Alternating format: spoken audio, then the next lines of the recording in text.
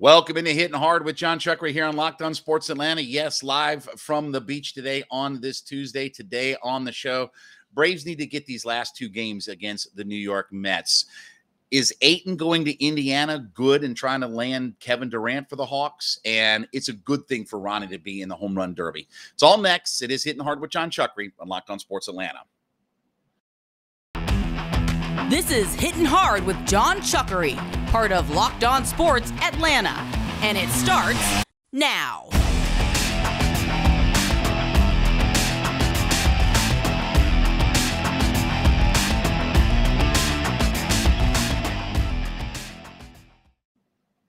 We welcome you into a Tuesday edition of Hittin' Hard with Jon Chuckery here on Locked On Sports Atlanta, asking you to head over to youtube.com. Put Locked On Sports Atlanta into your search browser. When you find us, hit that subscribe button. Of course, we're free and available on all your favorite podcast platforms, including Spotify and Odyssey. And give me a follow on my personal Twitter page. That would be at JMCH316. Well, you know, look, I saw where this was the third largest crowd in Braves history last night. And I said this the other day, did I not? That I thought this would be one of the bigger, more raucous crowds that we saw all year at Truist Park. Did not go the Braves' way last night, 4-1. Max Scherzer was outstanding in the game.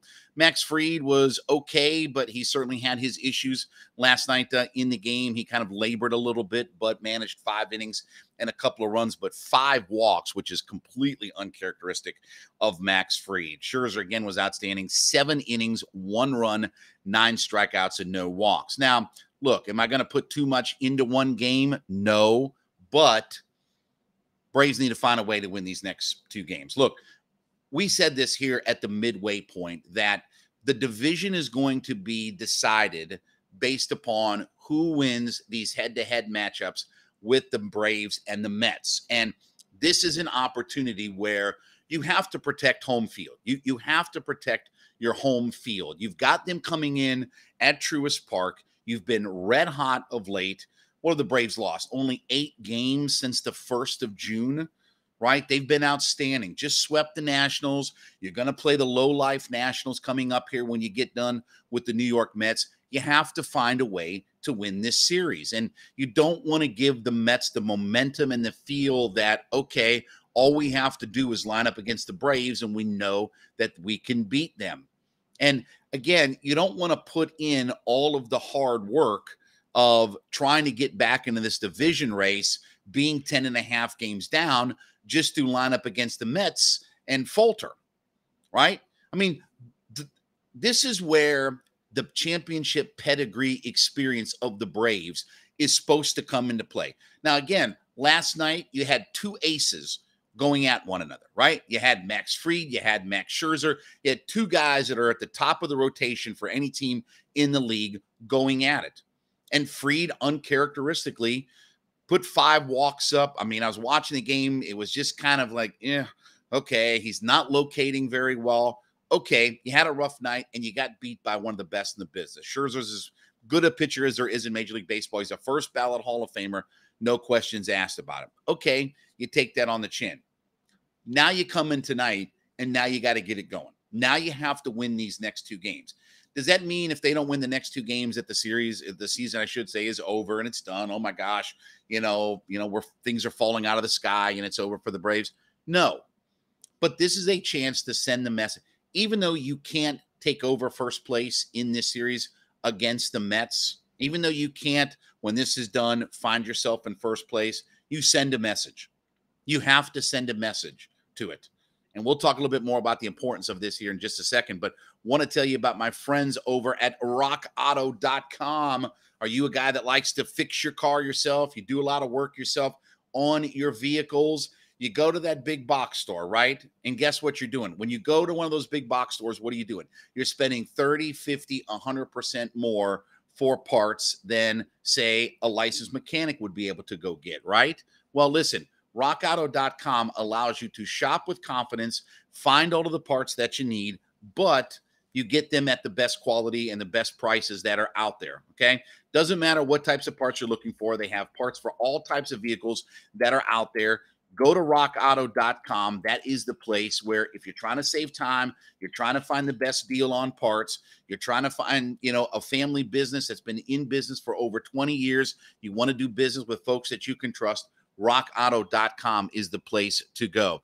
And here's what I want you to do. When you get your order put together on rockauto.com and you go into where they ask you, how did you hear about us? Okay. There'll be a little box that says, how did you hear about us? I want you to write locked on, LOCKEDON, locked on. Put that in the how did you hear about us box so that they know that we sent you over to rockauto.com. No matter what kind of car, no matter what kind of truck, no matter what kind of parts you're looking for, rockauto.com is your place to get quality parts at quality prices. So again, am I going to, say the season is over if we don't win this series? No, but this is a real chance to send a message, and it will sort of take away a little bit of what you've been doing of late. If when you line up against the team that matters most in your division, if you kick rocks. Now, you get swept by the Mets, okay, that may be a little bit different conversation, because this should not be a team that you allow to come in to your home field and sweep you. And if you want to talk about a big momentum swing, I definitely think that for the Mets, that's it. Look, they didn't play very well in Miami, and they've been criticized like the Braves at times where, oh, you're just beating up teams that are bad and this, that, and the other and all that good kind of stuff, which is true, right? You're not going to line up against the Dodgers and the Padres and the Mets and, all the good teams that you play. Teams are not going to, even the good teams are not going to line up and win 70% of their games against those teams. The way you get to 95, 100 wins in Major League Baseball is you kick the ever-living crap out of the Washington Nationals, the Miami Marlins, the Kansas City Royals, whatever vagabond franchise that you want that's out there. So you have to, though, be competitive, and you have to play well. And really where the Braves have, if you want to talk about the things that they did early on in the season where they've sort of faltered, is that now they've put themselves in a position where you have to win these games against the Mets, right? If you're going to overtake the Mets in the division, because I don't think the Mets are going to lose a whole lot to the Nationals and the Marlins and those, again, those goofball organizations, those goofball franchises, Arizona, whatever the goofball organizations are that are out there. So this division will come down to head-to-head. And every time that you lose a game to the New York Mets, you allow them to immediately pick up. You don't have to scoreboard watch when you lose direct head-to-head to the Mets, right? And again, this is not about getting the wild card and being in the wild card standings and all those kinds of things. The Braves are the division champions for 4 years running. The Braves are the World Series champs. They are the world champions here, and you have to play and act like it. You flex your muscles a little bit, right? You remind the Mets that they haven't done anything, and you remind the Mets of who the big boy on the block is. This is that street fight that we've been waiting for, that this is this matchup of the two heavyweights, right?